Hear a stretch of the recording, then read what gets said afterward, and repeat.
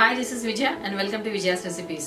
आज हम एक बहुत ही सिंपल स्नैक रेसिपी बनाएंगे, क्रिस्पी फ्राइड स्वीट कॉर्न, जो बनाने में बहुत ही आसान है और बहुत ही टेस्टी है।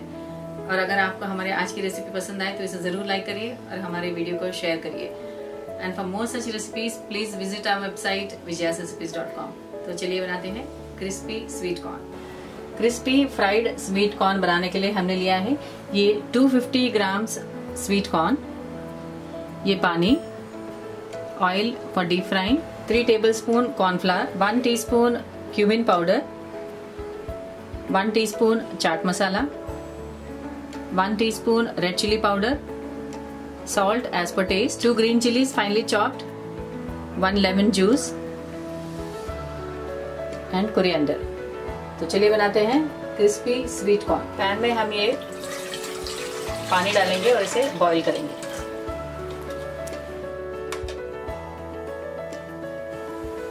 पानी बॉईल हो गया है, अब हम इसमें डालेंगे ये स्वीट कॉर्न।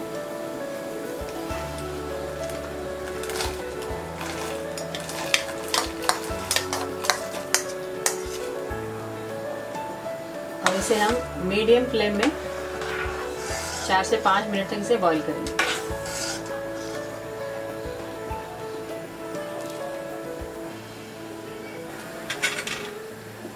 हमने स्वीट कॉर्न को मीडियम फ्लेम में 5 मिनट तक बॉईल कर लिया है। गैस ऑफ कर देते हैं।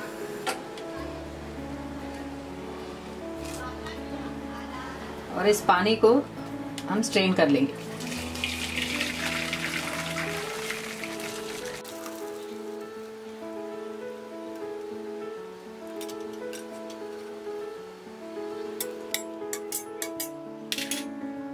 बॉइल्ड स्वीट कॉर्न में हम डालेंगे ये सॉल्ट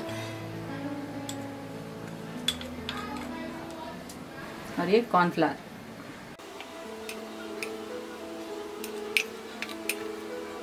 मिक्स कर देते हैं।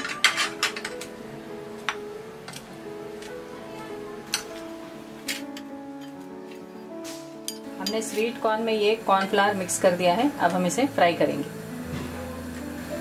हमने कढ़ाई में तेल गरम कर लिया है।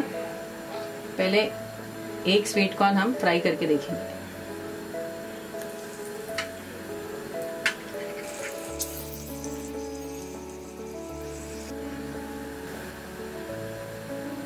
तेल गरम हो गया है, हम बाकी सारे स्वीट कॉर्न भी इसी तरह फ्राई कर लेंगे।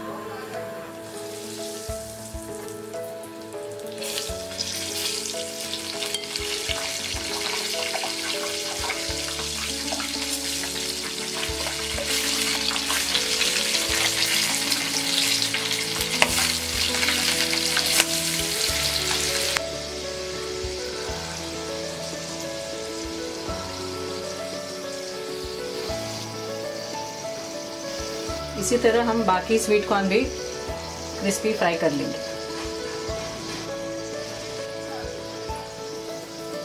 हमने स्वीट कॉर्न फ्राई करते समय ये लिड इसके ऊपर रखा था, सो दैट वो स्वीट कॉर्न पॉप होके उड़े नहीं।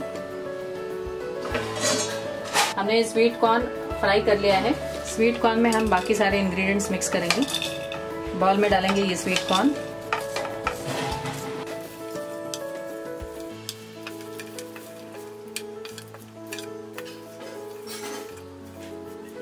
हमने इस बाउल में क्रिस्पी स्वीट कॉर्न ले लिया है। बाकी हम इंग्रेडिएंट्स डालेंगे। रोस्टेड क्यूमिन या जीरा powder, red chilli powder, chaat masala,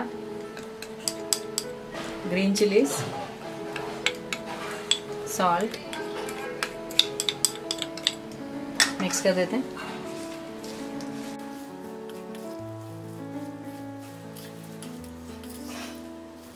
हम इसमें लेमन जूस स्क्वीज करेंगे।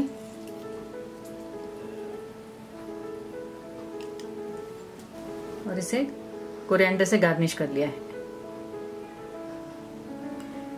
हमारा ये क्रिस्पी स्वीट कॉर्न तैयार है।